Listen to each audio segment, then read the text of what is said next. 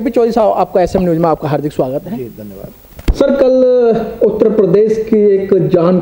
कहने वाली जो बहुजन समाज की एक धड़कन है और बहुजन समाज को एक साथ लेके चल रही है बहन कुमारी मायावती जी का कल जन्मदिन है, आप उस संबंध में क्या कहेंगे? सबसे पहले तो मैं बहन जी को उनके जन्म दिवस के शुभ अवसर पर अपनी हार्दिक शुभकामनाएं प्रेषित करता हूं। भारत के कोने कोने में अनुसूचित जाति जनजाति समाज के लाखों सरकारी अधिकारी कर्मचारी जो देश में काम कर रहे हैं और महासंघ के हमारे सदस्य हैं, तो मैं उन सभी की तरफ से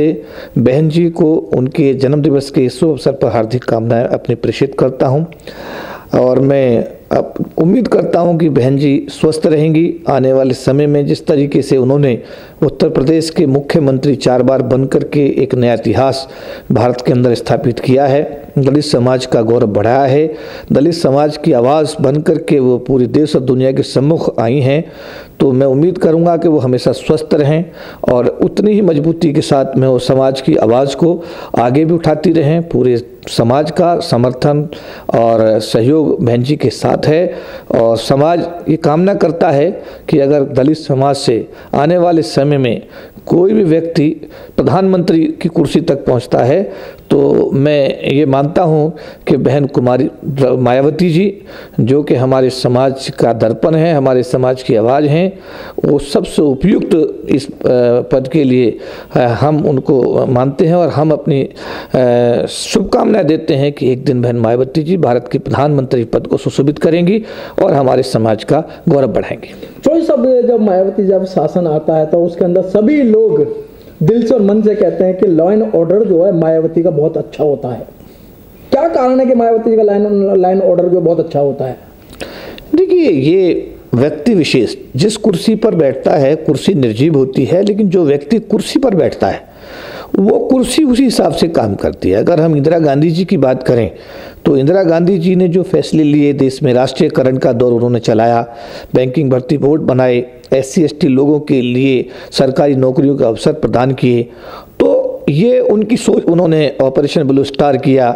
ये सारी चीज़ें व्यक्ति विशेष के ऊपर निर्भर करती हैं। जैसे अभी मोदी जी ने नोटबंदी का फैसला लिया, GST लागू किया, तो ये हर व्यक्ति की कार्य करने की शैली होती है और बहन मायावती जी अपनी कार्यशैली के लिए प्रसिद्ध हैं। उनका एडमिनिस्ट्रेशन एक्सीलेंट है, उनसे बढ़िया एडमिनिस्ट्रेटर भारतवर्ष में अगर एडमिनिस्ट्रेटर की बात की जाए तो she is the one best administrator of the country और 4 बार भारत के सबसे बड़े प्रांत उत्तर प्रदेश की चीफ मिनिस्टर रह चुकी हैं और उन्होंने अपने कार्यों के आधार पर सिद्ध किया है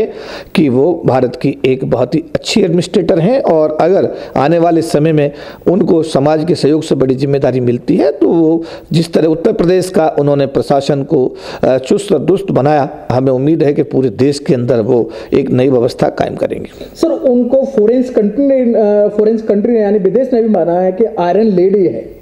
हाँ, निश्चित रूप से अपने निर्णयों के लिए वो प्रसिद्ध हैं।